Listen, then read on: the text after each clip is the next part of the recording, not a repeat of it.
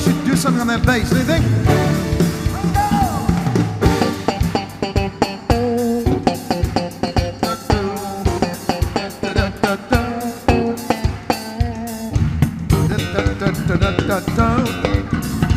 Do that with him.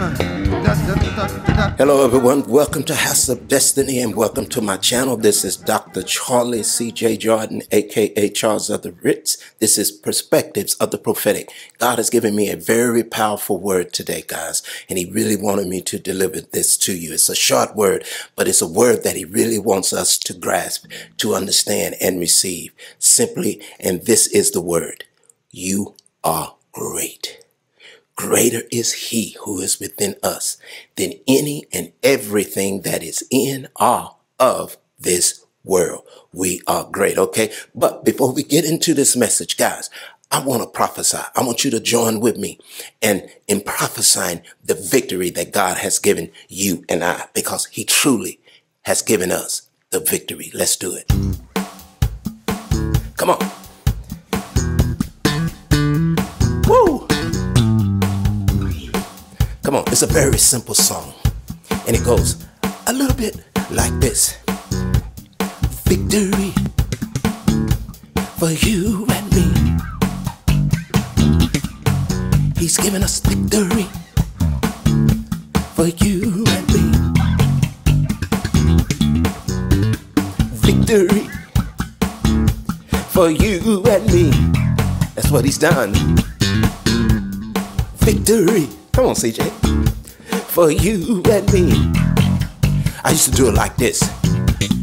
V-I-C-T-O-R-Y. That's what he's given to you and I. V-I-C-T-O-R-Y. That's what he's given to you and I. P-R-O-V-I-D-E. He has provided for you and me. P-R-O-V-I-D-E. He has provided for you and me. Let me prophesy.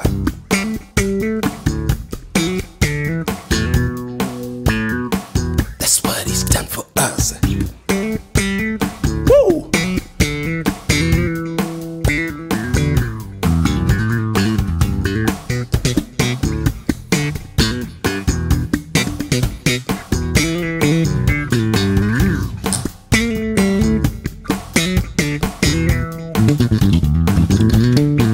I said V-I-C-T-O-R-Y.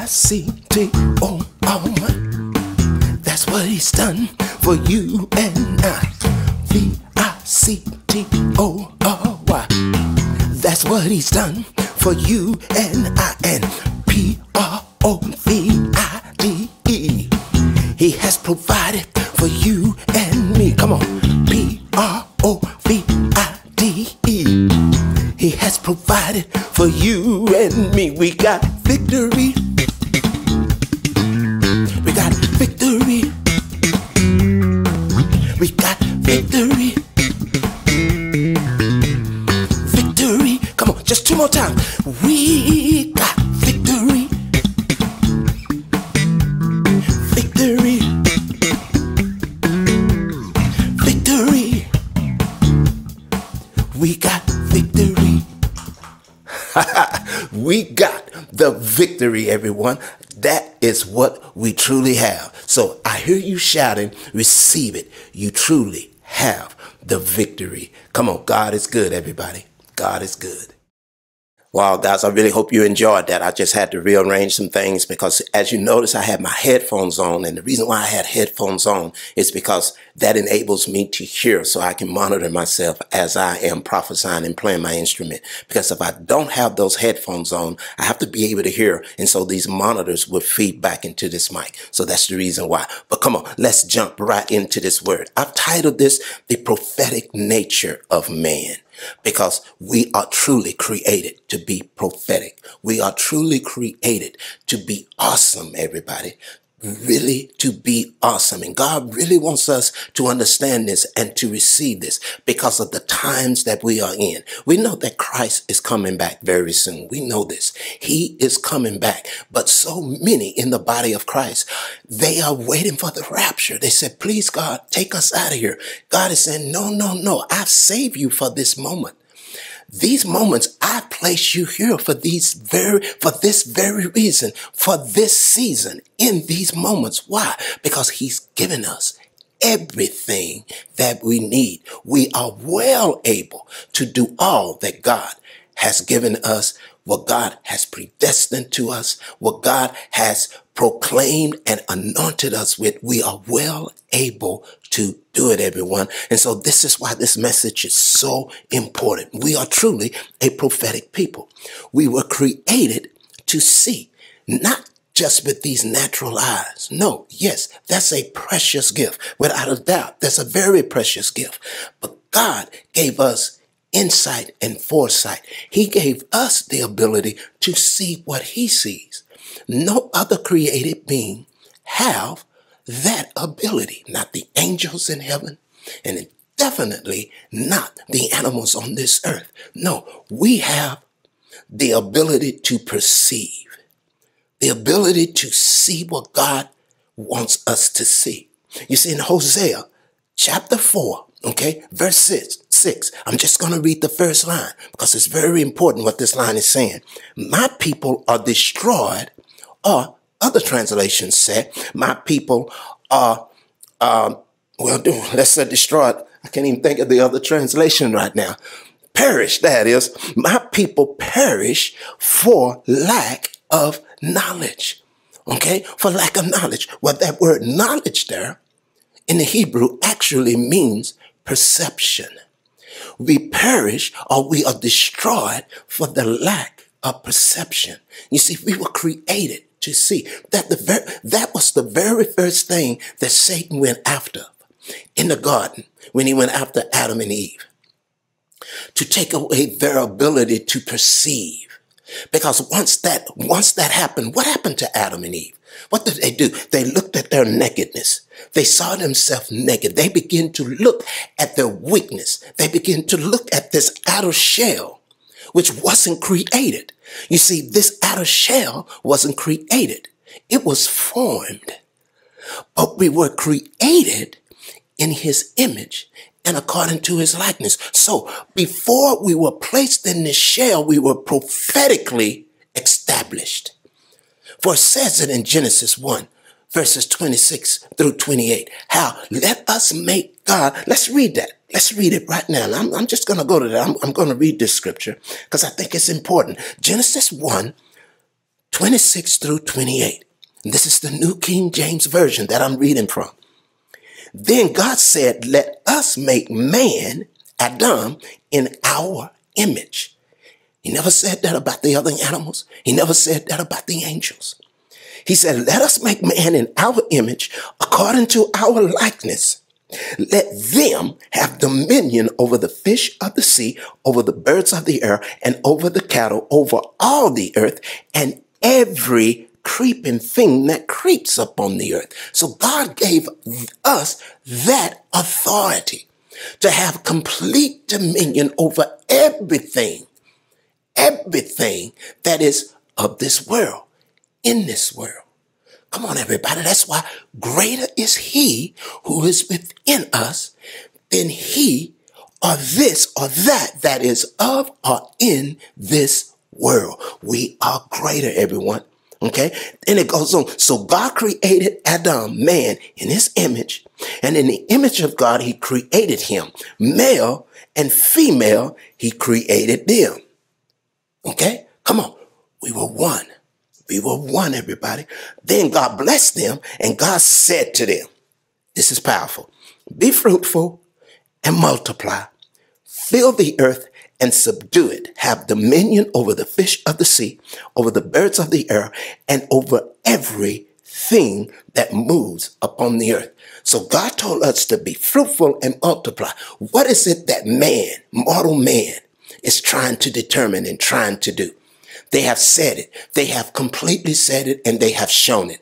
They said with the Georgia Guidestones that we have to keep the earth's population at 500 million. Who are you, mere mortal man, to determine and to go against the word of God, to say in front of God, to stand in front of God and say, no, we will no longer be fruitful, and we will no longer allow anyone to multiply.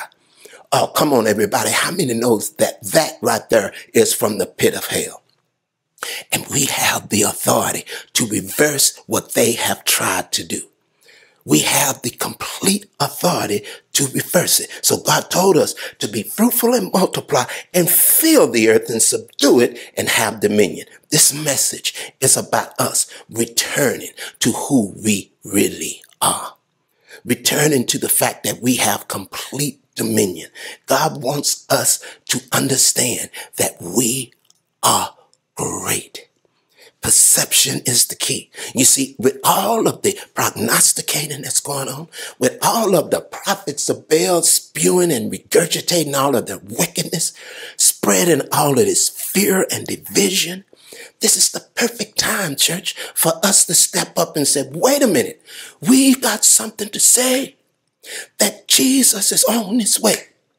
But before he manifests in the flesh, we will make a way for all to see that Jesus is alive in you and me. So come on, everybody, come to victory. That's just came out of me, everybody. That's just dropped out of me. So in other words, what I'm trying to say, everybody, is that though they have determined all of this mess, though they have said that they're going to do all of this, we have the authority to stop them right in their tracks and to decree, no, because see, Christ is alive in us, and Christ is being manifested not only in us, but through us, and he will save all that will call unto his name. Guys, it is time for us to step into this. We have to have perception. With all of this garbage that's going on, with all of this that is happening, we have to perceive. We have to perceive. Perception is the key, guys. I was looking through the Bible, and I'm going to give two examples of two individuals from the Old Testament that had perception. They perceived that if they could perceive that God was in their midst, or if they could perceive that they were being bamboozled and not being in Christ, how much more are we able to perceive this that the enemy is trying to do, or that God is doing? We have to perceive it, because see, in perceiving, we have so many in the body of Christ now. This devil has been so crafty. Now he's got us really pointing fingers at each other. You know how many times Kim was called a false prophet? Man, he was called a false prophet so many times, you can't even count it on 1,000 fingers. You can't even count. He was called a false prophet. He's still being called a false prophet. There are people out there that are pointing people at prophets today that I know that are prophets. Now, are they perfect? No. We are all not perfect, but we are. You're a false prophet, and I'm here to tear you down. I'm here to bring you down. That's what the devil wants. He wants us to be able to do that, because see, when we are divided and we are bickering amongst each other, he can further advance his plan. But no longer, church, no longer House of Destiny, because see, we on to his madness. We have seen it, and now we are calling it out, and we are putting it underneath our feet. A small remnant can make a huge difference for the whole world. How many can believe that us few, we can change this thing like that? Yes, we can. Two people in the Old Testament that have perception. Let's go to 2 Kings chapter 4, verse 9. This is the Shulamite woman. Elisha was in her town. He was walking by. He was just chilling and walking by, doing what Elisha did at that time, just being Elisha, just being a man. All right. But all of a sudden, she perceived something. Let's read it. I'm reading out of the King James Version. 2 Kings chapter 4, verse 9. This is what she said to her husband. And she said unto her husband, behold now, I perceive that this is an holy man of God, which passeth by us continually. In her perception, when she perceived that he was truly a prophet, a man of God, what did she do? She said, God is in our midst, so I'm going to bring God into my house, because I know that once I get God in my house, my whole house will be blessed. And that's exactly what happened. Her needs were met. Her needs were met. When we perceive God in situations that it doesn't appear to be God, when we perceive it and we receive him, your house will be blessed. You will be blessed. Perception is the key. Let's look at Nehemiah. God commissioned him to build the wall, and he used Cyrus to say, look, go and build the wall. Build that wall back up. I give you the permission. You know what it says out of Isaiah 45? That Cyrus was a man that God called his anointed. Okay, so Cyrus released Nehemiah to go build that wall, but he had some enemies. He had some people that didn't want that to happen. These guys, now I might butcher these names, guys, okay? But Sanballat, Tobiah, and Gershom the Arab, they didn't want this to go down. So they kept trying to get Nehemiah to come and spend some time with him. Okay, with them. They kept, hey, Nehemiah, come on over here, man. Let's kick. Nehemiah said, no, guys, I have a serious mandate from God. I got to build this wall. If you guys want to spend some time with me, why don't you just get up off your tails and come help me build this wall? Okay, because I ain't got time for that silliness. Nehemiah was about God's business, everybody. So you know what they did, Sanballat, Tobiah, and Gershom? They hired this prophet, this man by the name of Shemaiah. Now, I might have mispronounced that, but let's go. Somehow the son of Deliah to deceive and trick him. So you know what he did? He tried to send a word. He tried to say, hey, this is what God wants you to do. But what did Nehemiah say? Let's go to Nehemiah chapter 6, verse 12. This is what Nehemiah did. He said, then I perceived that God had not sent Shemaiah at all. God didn't send him, but that he pronounced this prophecy against me because Tobiah and Sanballat had hired him. So he perceived that so-called friends, his boys, was really in his corner, but they wasn't. He had perception, and he saw the enemy from a distance.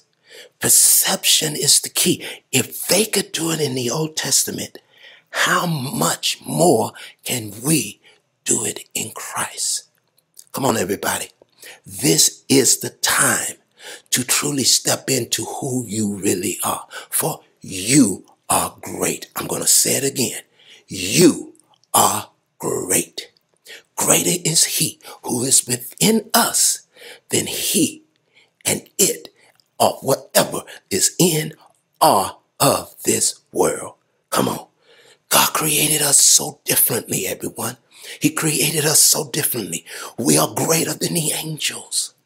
Yes, we are. We are greater than the angels. You can read this in Hebrews. You've read it before. Hebrews chapter 1, verse 7. I'm just going to read verse 7 and verse 14.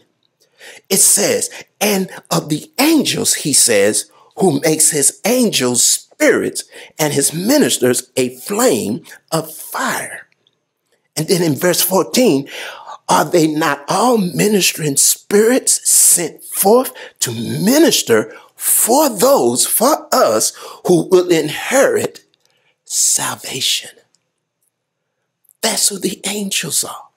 Okay? They are sent to help us.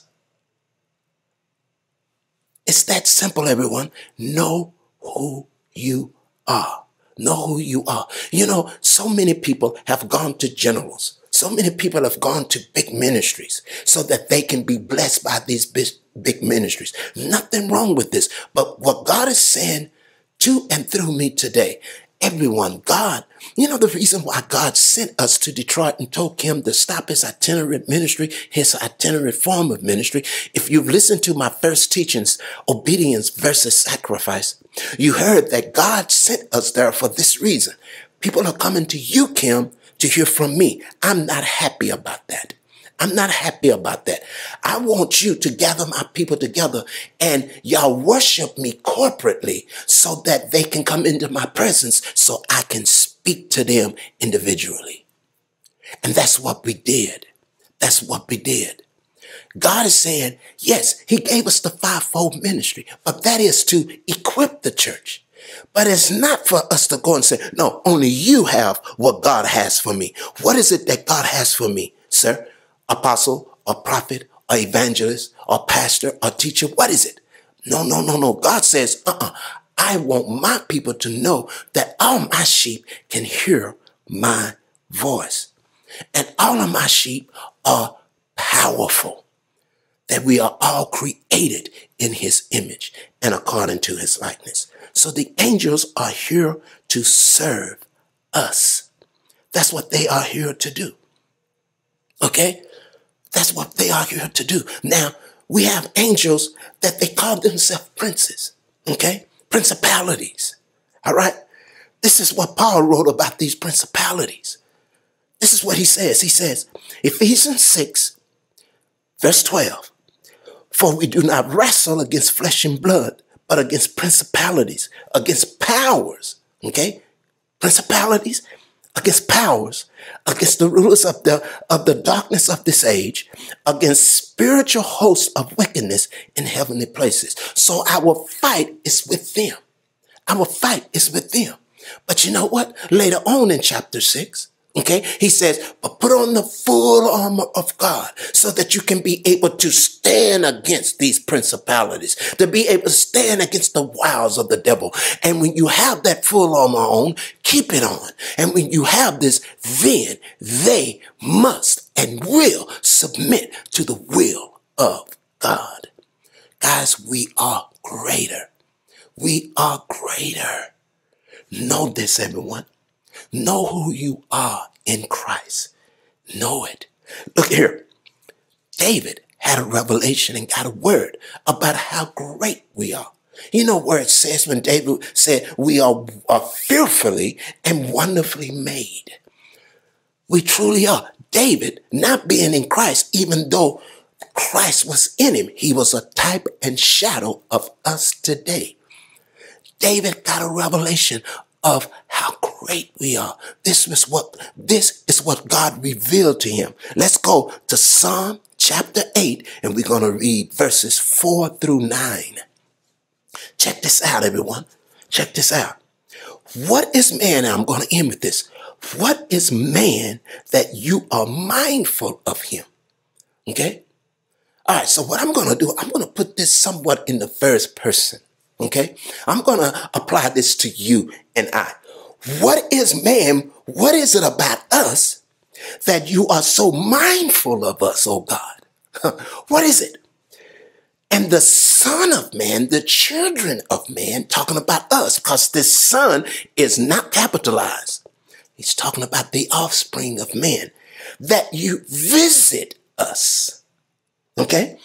For you have made us a little lower than the angels. Now, that word for angels in the Hebrew is Elohim, which is a word for God.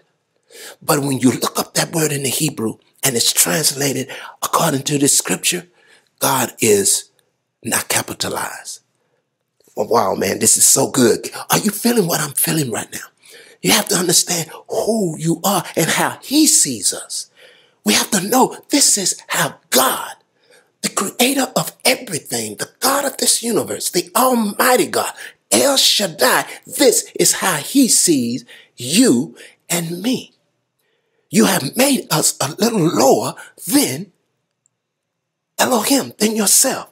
And you have crowned us with glory and honor, and you have made us to have dominion over the works of your hand. He have crowned us with this glory and honor, and he has given us dominion over the works of his hand.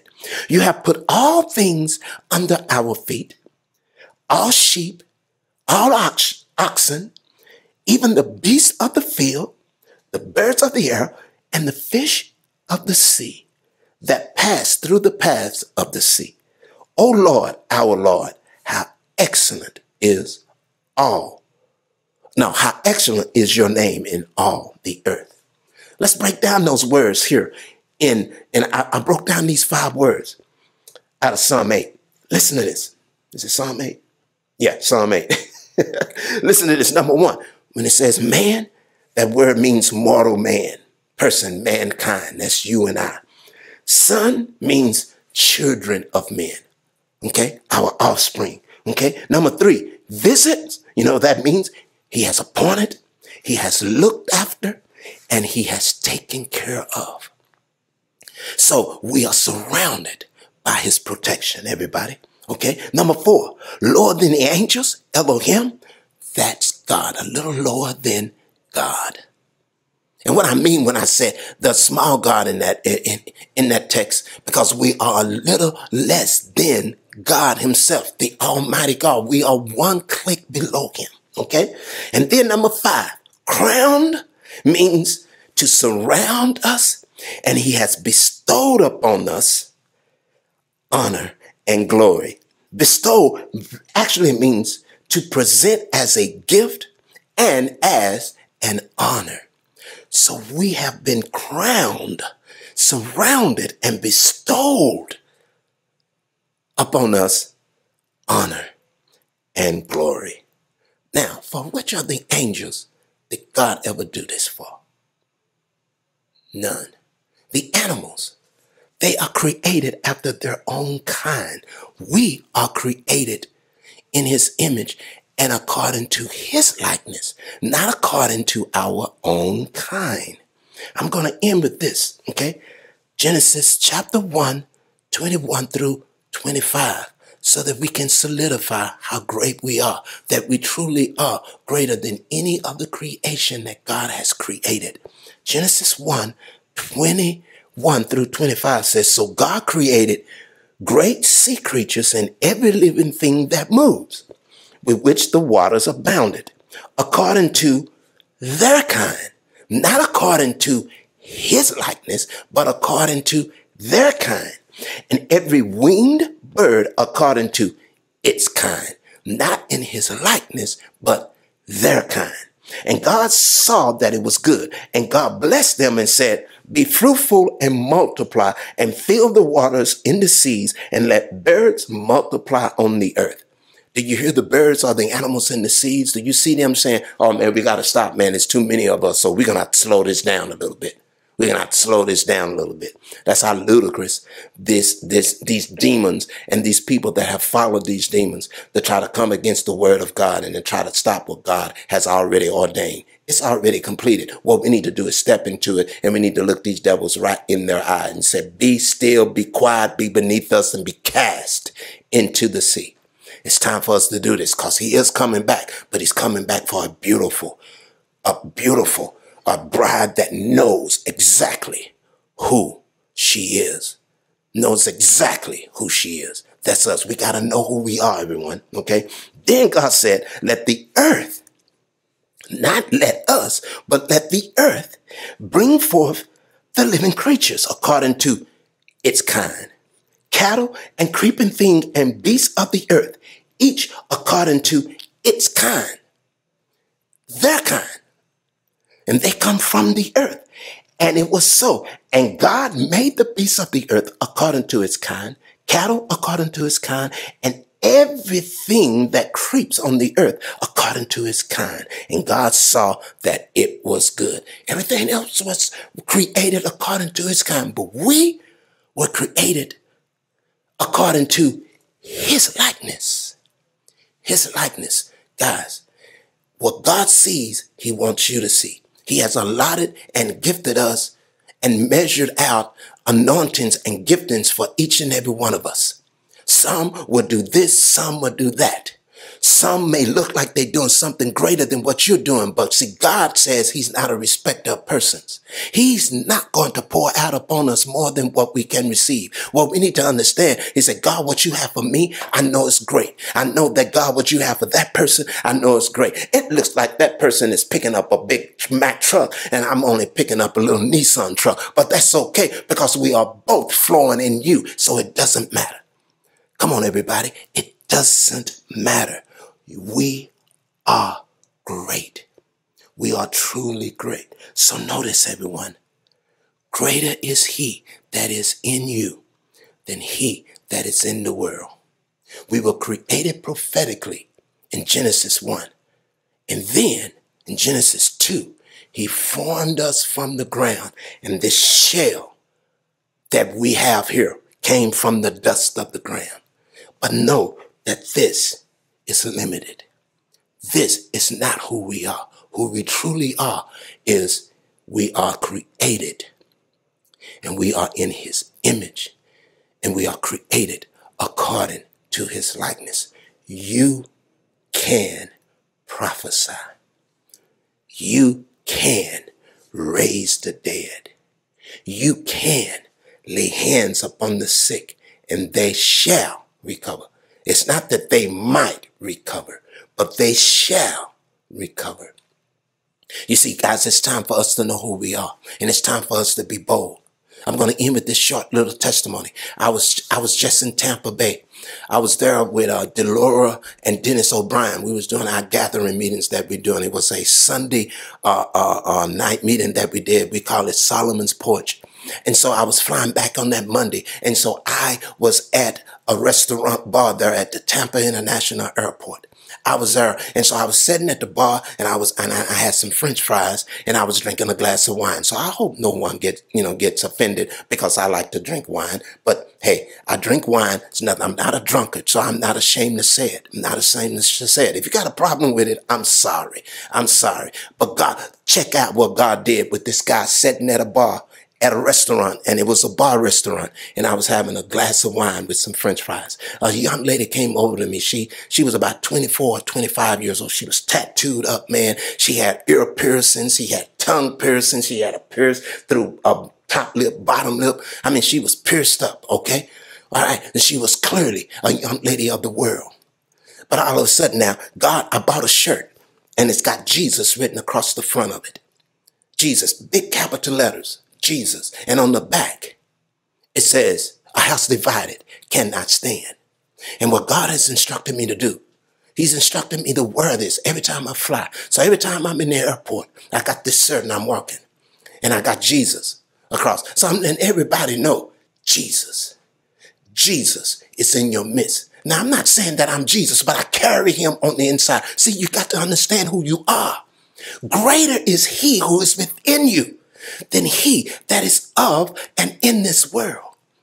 So this is what I've been doing. And man, the opportunity to witness, the opportunity to talk about Jesus, the opportunity to show forth and to bring forth love is just increasing every time I fly now. So I'm sitting in this restaurant. This young lady sat next to me. And all of a sudden the anointing of God falls and we get into a conversation. And then we started talking about God. And then she started talking about the things that were affecting her. It was almost like she couldn't help herself. And all I was doing was listening. And then God began to give me the words. And I began to minister to this young lady. The restaurant was full of people. Tampa International Airport. Tampa International Airport. All of a sudden, tears started coming down this young lady's face. And she said, could you please pray for me? And I said, come on, stand up. Because see, the spirit of salvation entered.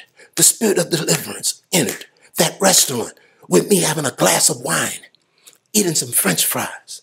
Don't be hung up on religion. Don't be hung up on the cares of this world, on the little things that doesn't matter. Be led by his spirit. So you know what we did? Right in front of a full restaurant. We grabbed hands. We stood up.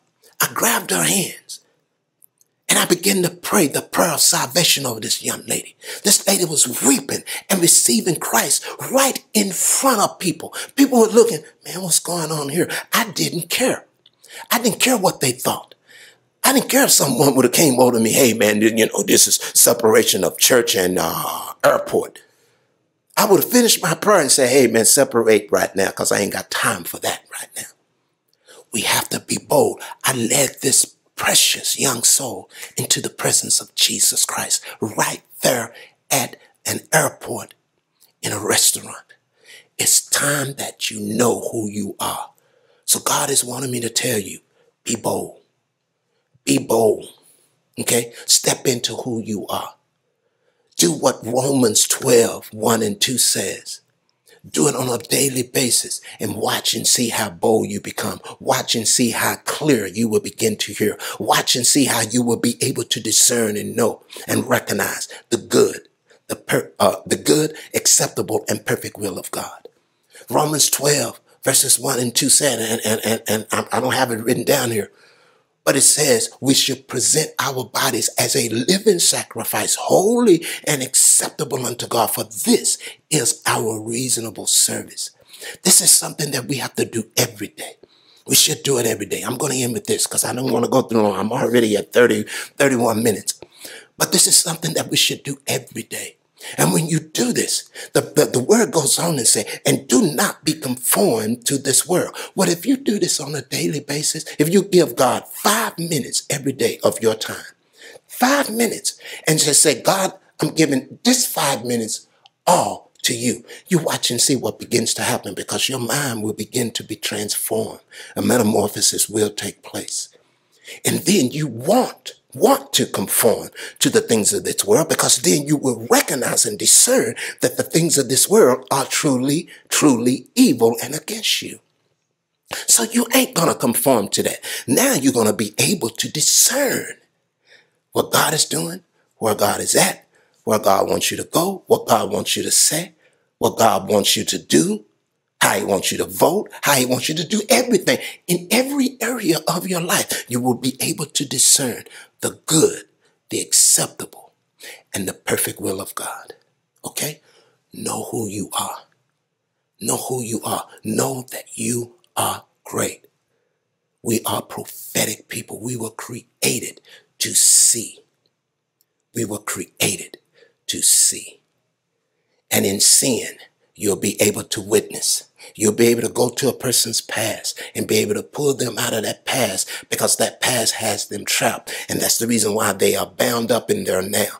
And once you go to that past and you reveal the ugliness of that past, and God uses you to show this is what the enemy meant, that will release them. And now their presence, they will say, oh my God, we want to receive you. And then they will receive Christ. And then their future will begin to be revealed. Their future will begin to be revealed. So anyway, hey, I hope this really bless you. I can feel the presence of God right now. I can feel his presence right now, guys. So I'm going to give you an opportunity to sow into this word. I'm going to give you an opportunity to sow into your future. To sow into the fact that God, you're going to show me. If you don't know what it is that you are here to do, God is going to show you. God is going to open your eyes, just like Paul said in Ephesians chapter 1, that your eyes will be enlightened. They will be enlightened, and you will know the glorious inheritance of all of us saints that are in Christ Jesus. Your eyes will be enlightened. Sow a seed right now so that you can become all that God has truly called you to be. Okay? Information is scrolling along the bottom there. It's very easy. You've done it before. If this is your first time, okay, hearing this message, checking out this channel, coming to House of Destiny. If this is your first time, you don't understand about giving, so I don't know if I want you to do this. If you're a little bit skittish or a little bit, I don't want to give any money. Okay, take a button off of your shirt. Or you know what you can do? You can sow a word. What you can sow is this. You can say, God, I trust you. God, show me. Make that your offering right now. If you're a little concerned about giving money, you don't know what this is all about. Just sow a word of faith. Show me, Lord God, what I am here to do.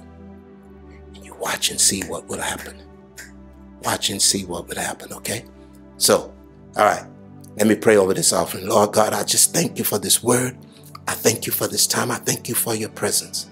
I thank you that our eyes are truly opening up and that we are stepping into all that you have called us to be. That we have become the very weapons that you have sent us here to do, to subdue and to have dominion and to tell these devils to stop in their tracks so that we can go to the lost, so that your light will truly shine through each and every one of us, and many shall come into your presence and receive you as Lord. Lord God, we thank you for this. We thank you. Now let this that they sow multiply. Let it multiply. Let it continue to multiply. And that an increase will surely, and multiplication will surely be the MO of each and every one of us. We pray this in your precious name. Amen and amen. Okay, so anyway, guys, I love you guys. I want you to know this truly. I say it all the time. You are truly somewhere in the future, and you look so much better than all this garbage that's going on. And when Jesus is truly in effect, Jesus is by your side, my side, our side. We put that devil in check. This is the Rich. I love you guys. I see you next time. Peace.